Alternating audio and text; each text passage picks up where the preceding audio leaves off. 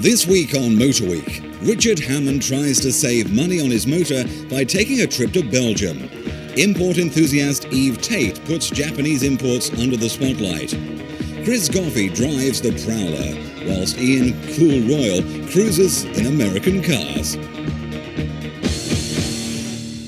Any manufacturer of any product will tell you that they'll sell that product at whatever price the market will stand, whatever people will pay, and that's fair enough. That applies to cars as much as anything else. But what if we don't want to pay that price? It's now a fully integrated European market, so we can go wherever we want to buy whatever we want. And if I want to go to Belgium to save thousands of pounds on my new car, there's nothing to stop me. So that's exactly what I'm going to do. That's why I'm here, almost at the feet of the White Cliffs of Dover, at a horrendously early time of the morning. My hotel from last night is over the road, and my ferry awaits over there, because we're off to Belgium, and we're going to save money on our car, we hope. Of course, we're given all sorts of reasons for the enormous disparity in car prices across Europe and in the UK. For instance, manufacturers will tell us that in the UK we have our own specific specifications. Yeah, so an extra couple of square feet of velour and an electric window is worth thousands of pounds. Also, they'll say it's complicated because of the badge difference, for instance, Vauxhall and Opel. Yeah, is it really that complicated to mean it's going to cost thousands of pounds more per car? Or is this just an excuse that fudges the issue and makes it too complicated for us to understand why we, the buyer, are being ripped off?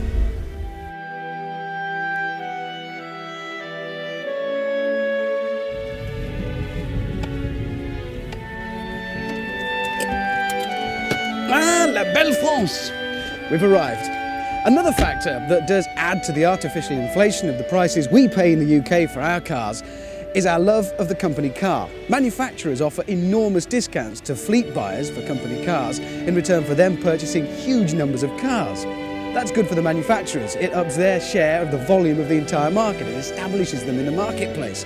But it's bad for us as private buyers because we indirectly subsidise the enormous discounts that they're offered. That pushes up the price that we have to pay in the UK. I don't like it. Oh dear. I don't think much of the beach. Anyway, which way's Belgium? And I better go and get some foreign currency. Or they'll tell us that it's down to fluctuations in the exchange rates. Well, sure, it's going to have an effect, but can it really account for that much money per car? And isn't the arrival of the euro going to mean it's not a valid excuse anymore, is it? Okay, some quick sums. It's cost us 27 quid on the ferry so far, but then we've saved that on our duty free anyway. Bruges is only an hour from Calais, so not much petrol, and we had a nice lunch on the way. All I need to do now is find some car dealers. But we've had word that Rover dealers in Europe are quite happy to sell UK buyers a right-hand drive version of any Rover, thus offering considerable savings. There's only one way to find out if that's true. I'll ask them. Philip, if I come here from England and say to you as a Rover dealership, can I buy a right-hand drive car? Can I? Yes, no problem. You can supply that for me, no problem. Okay. I'm not the first to do this. How many people have you had doing this? Once or twice in a week they ask me for prices. We delivered 5 to England yet, I think. What cars? Mostly Freelander, Range Rover or MG/F. So there it is, one right-hand drive UK spec Freelander sitting here in Belgium waiting for its UK owner to come over and get it. Couldn't be easier. Big savings to be made thanks to Rover here in Bruges. I reckon Belgian car dealers must be doing quite nicely out of this. There's plenty of UK trade and good for them. So we try one of the German manufacturers now. Obviously, I'm in Mercedes dealership here in Bruges. This is Paul, who's the sales manager. Paul, thanks for talking to me. Thank you. If I come to you and say, I can't afford to, but if I did come to you and say, will you sell me a UK spec right-hand drive Mercedes, will you? Of course, no problem. What kind of savings are we talking about? It all depends a little bit on the model that you're looking for. It would be on an A-class, which is our basic model, would be around £2,500 to £3,000. It can go up to £10,000 on the more expensive models. You're obviously aware that we pay more in the UK for cars because people come here and save that kind of money. Yes. Do you have any theories, what theories on why it's so much more expensive in the UK than here? Not really. Basically it's the same car, so apparently it all has to do because of the specificity of the English market. It seems to be that you have a market with a lot of big fleets buying cars at lower better prices, and then that people who buy them as an individual maybe pay the difference for the fleet services. Well, it couldn't be much easier than it has been so far. Let's try BMW. There's one over here somewhere. I don't believe it! I've just seen an M Coupe in there for the same money as a Fiat Coupe. Nearly every car in there was already right-hand drive anyway for export to the UK for UK private buyers, so some people have obviously sussed this already. Well, they couldn't have been more helpful, but I'm on an even tighter budget than that, so I need to spend less. And we've got a Citroen one over here, so let's see what they can do for us. This is every bit as easy as buying a car in the UK. They seem to speak better English anyway. This is a Citroen dealer I'm outside now, and they'll sell you this car that we drove down in today, a Citroen Saxo VTS 1.6 16 valve. It's a little flyer. They'll sell you it in absolute UK spec, down to the last wheel nut, right-hand drive, for a shade under £10,000. And wait for this, they'll discount it by another 8%. Pay your VAT, and you've got a VTS for about £10,000. It's unbelievable. That's second-hand money. Where's my checkbook? I had heard that there might be problems in coming over here to buy a car and take it back to the UK. But in every single dealership that we visited today, it couldn't have been easier. They couldn't have been more friendly. And I would say, don't even think about the money you spend to get here to Bruges. I've had an absolutely great day. The place is beautiful. The buildings are stunning. There's bridges everywhere. And even some of the Belgians are nice to look at too. And those savings to be made are enormous. There's nothing to stop you coming over here to Belgium or anywhere else in Europe to buy a brand new car for second-hand car money. We reckon that with pressure from the press and the public, it'll be 2 years max before UK prices are brought down and forced into line with the rest of Europe. Mind you, a salutary note, if that does happen, don't forget, that will bring down the resale value of your car when you come to sell it on second-hand. I learned something the other day. I always thought hot rods were something that American teenagers built out of old Ford V8s. Not true. The term comes from the 1920s in Britain, when a Rolls-Royce engineer was asked to develop a racing engine for an air race. And he got 1,500 horsepower out of an engine that had previously only developed 800. His name, Rodwell Banks, hence Hot Rod. This is a name that's much more familiar, Plymouth. And this is the Prowler. It's the only hot rod made by a mass manufacturer. When I say mass manufacturer, they're going to make 3,000 of these things, and Plymouth say there's currently 30,000 on the waiting list. So, why do so many people want a car like this? The answer, it's dramatic good looks. I mean, it really stunned the motoring press when it was first shown at the 1996 International Motor Show. Since then, only 3 have come into the country.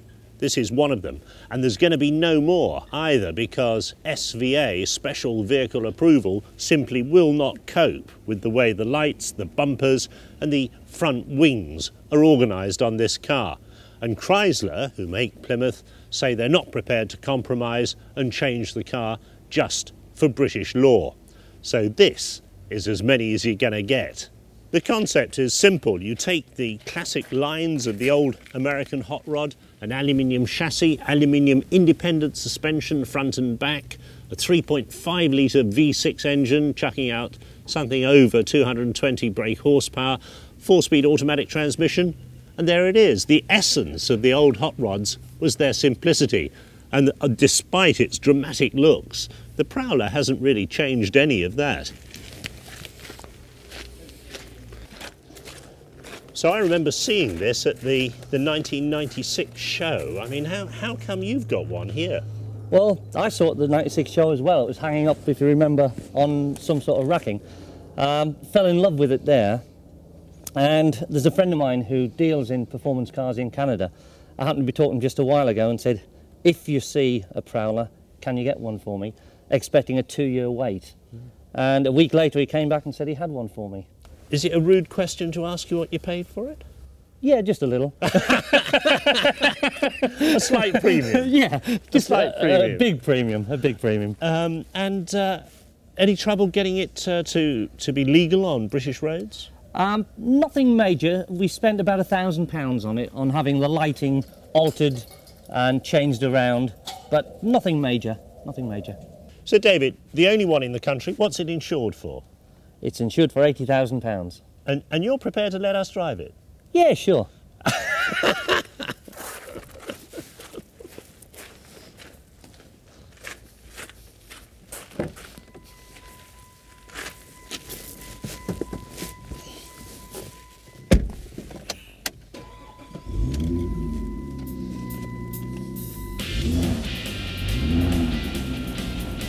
And it does go as you imagine an old hot rod Ford really would.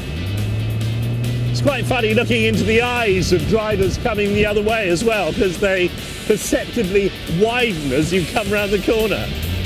Chrysler claim that this has European standards of steering, road holding and handling. Not quite sure where they get those European standards from. It's very light aluminium chassis, aluminium suspension and a composite body shell means the whole thing is very light. So even though it's a V6, it doesn't half go.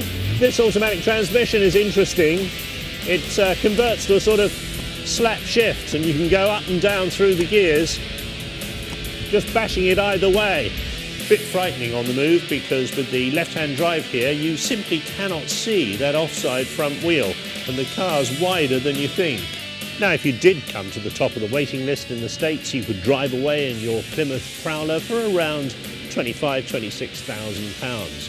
If you wanted to buy this, which is the only one in the country, it's £80,000. I know exclusivity comes expensive, but that's very expensive.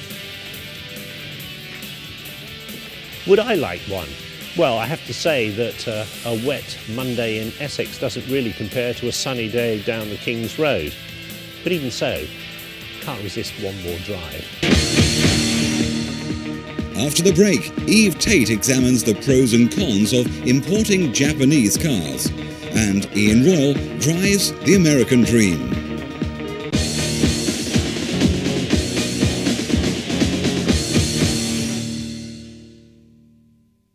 Eve Tate, having seen the media coverage of savings to be made, decided to investigate importing a car from Japan.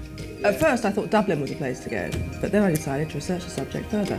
This proved a wise move. Eve discovered that larger importers dealt directly with Japan. Eventually she found a Japanese company with offices in London. Eve decided to pay them a visit. Believe it or not, behind this subtle exterior there lies a very reputable importer.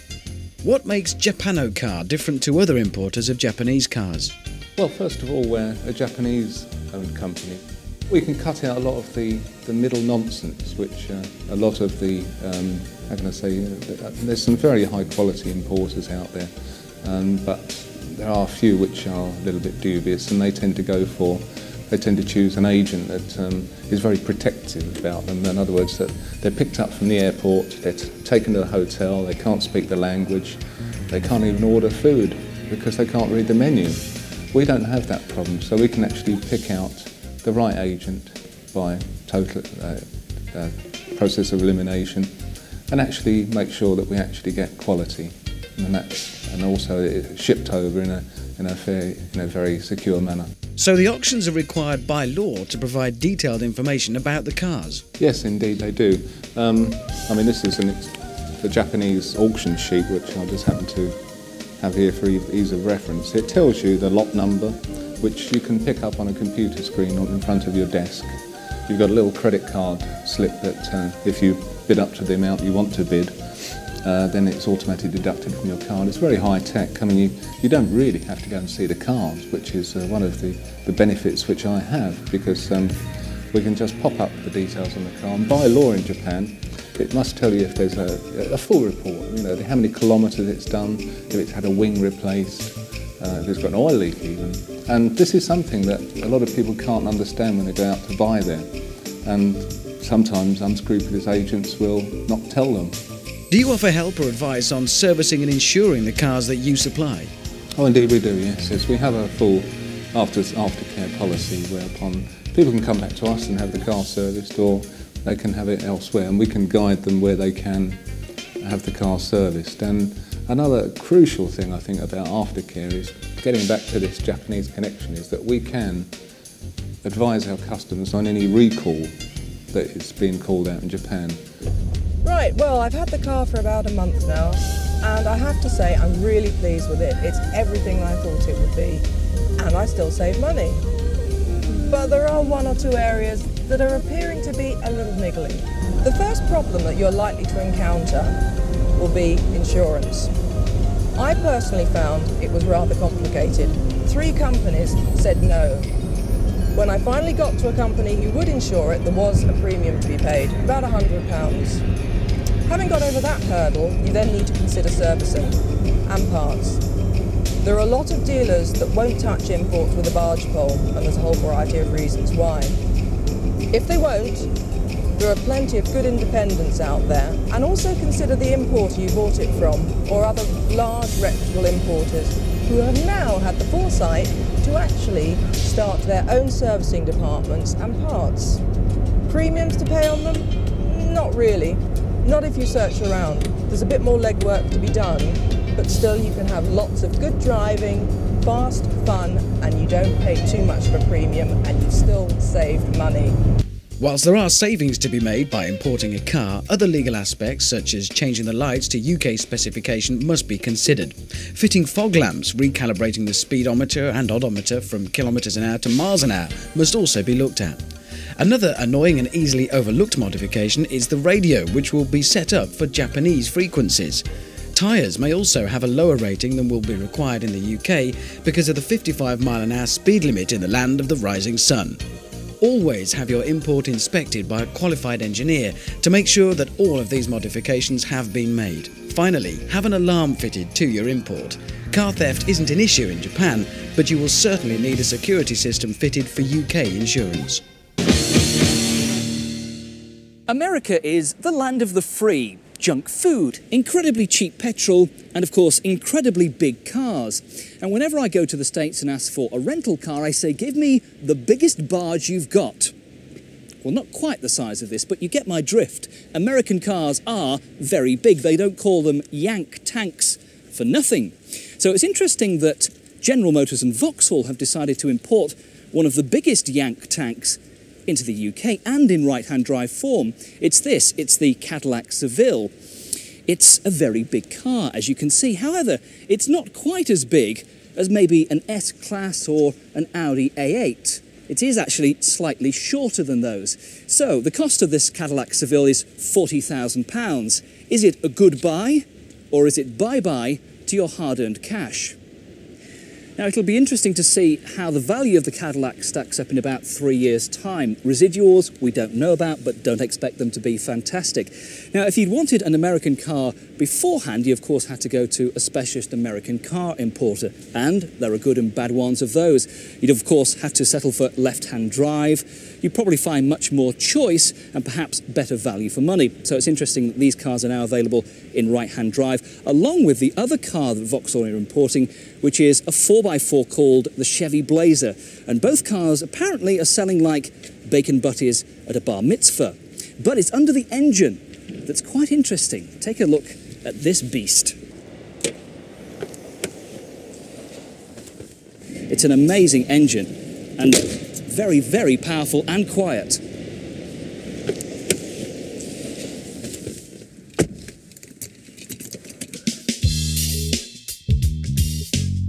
So the Seville's not a bad car. It's good value for money at about £40,000, but you almost get the feeling that it's a slightly sanitised American car, particularly for the British market.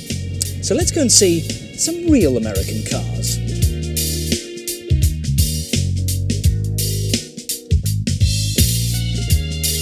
Well, here we are in what is the biggest importer in the UK of American cars. With me, Lawrence Millett from Bauer Millett. Lawrence, what sort of person typically buys a left-hand drive American car, whether it be a sports car or a 4x4 or a large limo type vehicle? Someone who would like to buy something quite individual, a little out of the ordinary. As you can see, most of our product is quite unusual, different, not very expensive, despite what you might think as you'll see as we go around. They're really good value for money. For a lot of people, they see them on their holidays or travelling around, particularly in the States. Very often they rented these kind of cars. This is a special one, isn't it? Tell us something about this. Yes, this is a new Chevrolet Corvette C5. These were brand new 18 months ago, and for General Motors has been a major success. This particular one is an Indianapolis pace car, which interestingly they built just one for the UK, and this is that car. What's under the bonnet of this beast? 350 horsepower, what they call a small block V8, of course. But this car would do a 0 to 60 in 5 seconds, 175 miles an hour. It's very, very quick, incredibly reliable as well, which is unusual for a very high performance car. This is a world-class car as well. Steering, jump in and start the beast up for us. Just have a listen to the engine note on this. This is how an engine should sound.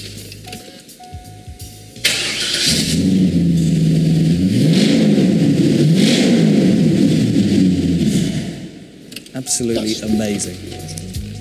So what's a real sports car? What sort of price would this car sell for? These start at 38,000, and this particular one is a convertible and a one-off pace car. This is for sale around 47,000. Now from that, let's wander through here, because it's kind of almost sublime to the ridiculous in a manner of sense. So, an American car, left or right-hand drive, is it right for you? Well, why not? Buy an imported one like these, and they certainly offer tremendous value for money and fantastic reliability. They might drink a bit more fuel than your average motor, but for street cred, you really can't beat them. And coming soon, we'll take a look at pickups and trucks like this Chevy Suburban right here on Motor Week.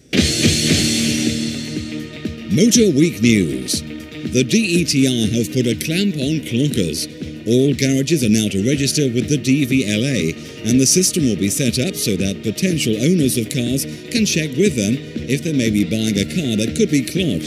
Dealers face up to a £20,000 fine if they're found to clock cars. And Mitsubishi's double cab, the L200, has taken 56% of its market share in the UK. If this sounds great, remember, pickups only account for 0.13% of the market sold. In America, they generate 21%, but Ford now think we'll go pickup crazy over here and are introducing their contender, the Ranger, soon.